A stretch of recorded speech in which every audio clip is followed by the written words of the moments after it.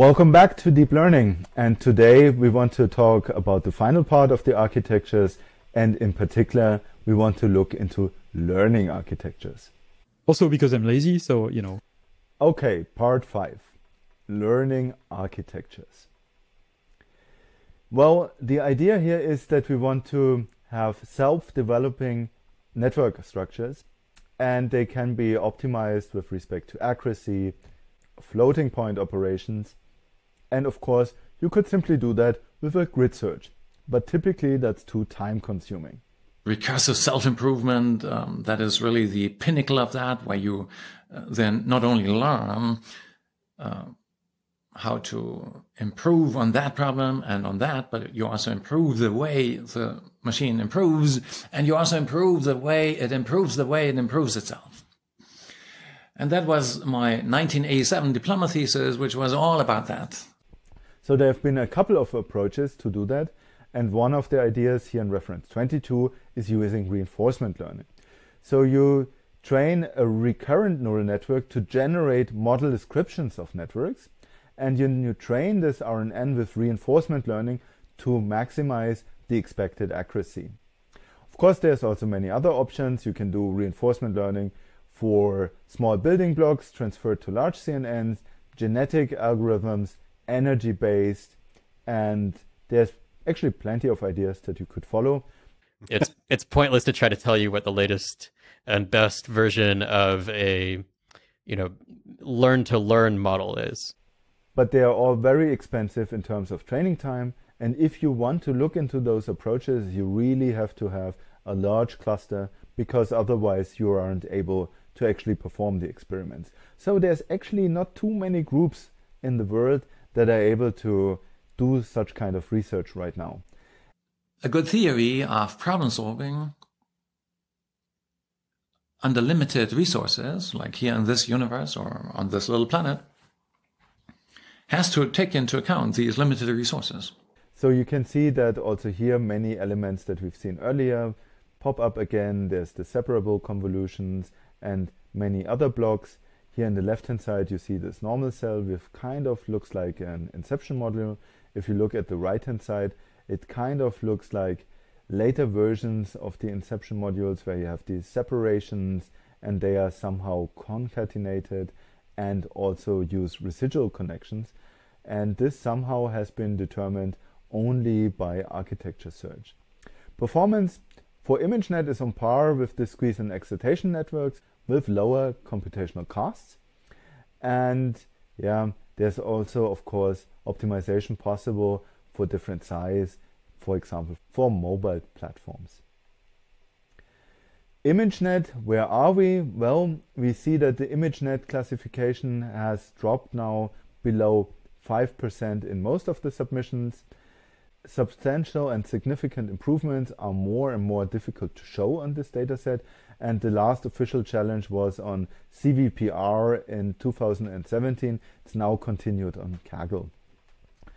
There is new datasets that is being generated and is needed, for example 3D scenes, human level understanding, and those datasets are currently being generated.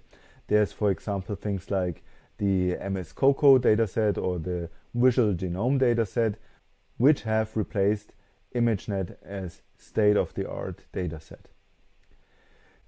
Of course, there's also different research directions like speed and size of networks for mobile applications, and in these situations, ImageNet may still be a suitable challenge.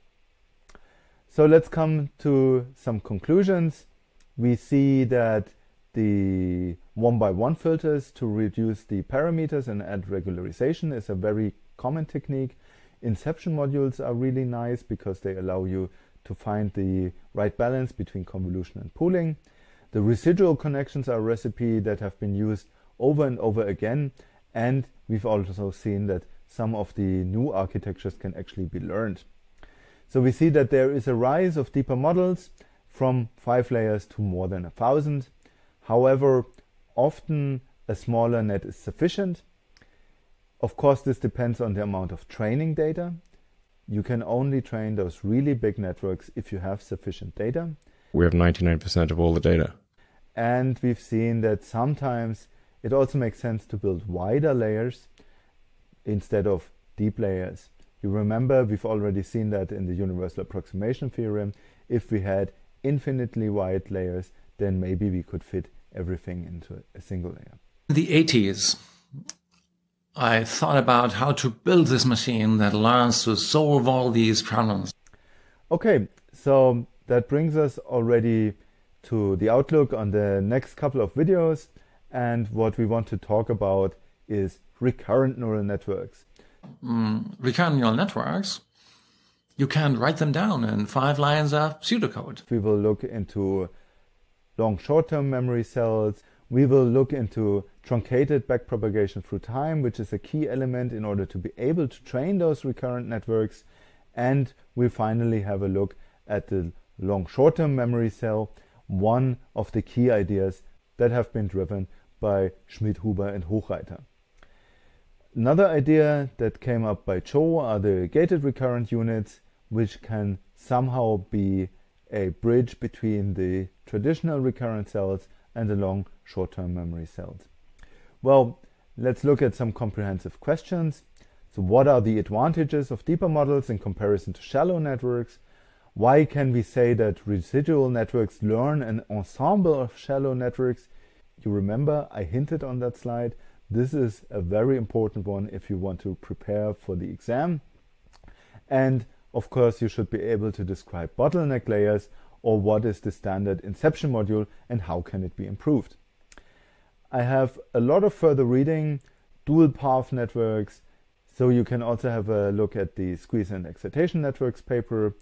There is more interesting works that can be found here on Medium, and of course mobile nets and other deep networks without residual connections. Of course, I also have plenty of references in this set of slides, and you see that this time it's really a lot. So it's not only 1 or 2 pages, but we actually have a total of 7 reference slides. Wow, quite a bit. I will put it into the description of the video such that you don't have to stop the video all the times. This already now brings us to the end of this lecture, and I hope you had fun, and looking forward to see you in the next video where we talk about the recurrent neural networks. And I heard they can be written down in 5 lines of code. So see you next time. Bye bye.